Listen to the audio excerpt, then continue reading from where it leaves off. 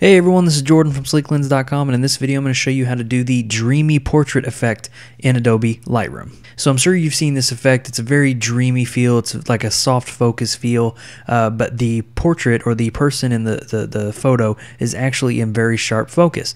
And so it's a very cool effect. It's a very neat effect, especially if you have something like a wedding that you want to try to apply effect to, just to add a little more interest to the photos.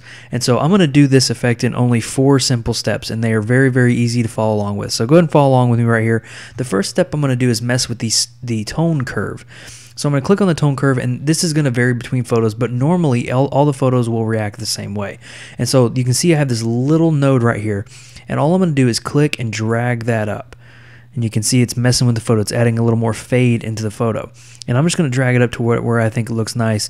Usually it's right around here, around 10, 11% or so. You can kind of see that in the top of the graph right there.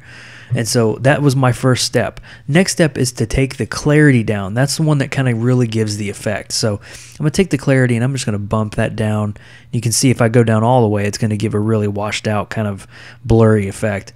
But I'm just going to back it down just a little bit. Right around there is probably well. So the next effect I'm going to do is actually sharpen the image. This is something that not a lot of people think about, but especially if you apply a negative clarity effect when we're reducing the midtones.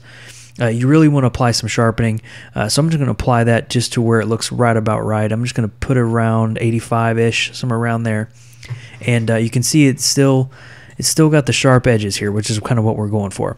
So the last thing I'm going to do is apply one of the presets, that is the Sleeklens presets, that is in the Forever Thine Wedding workflow presets, and I'm going to go down here all the way to number 6, and that's the vignettes section.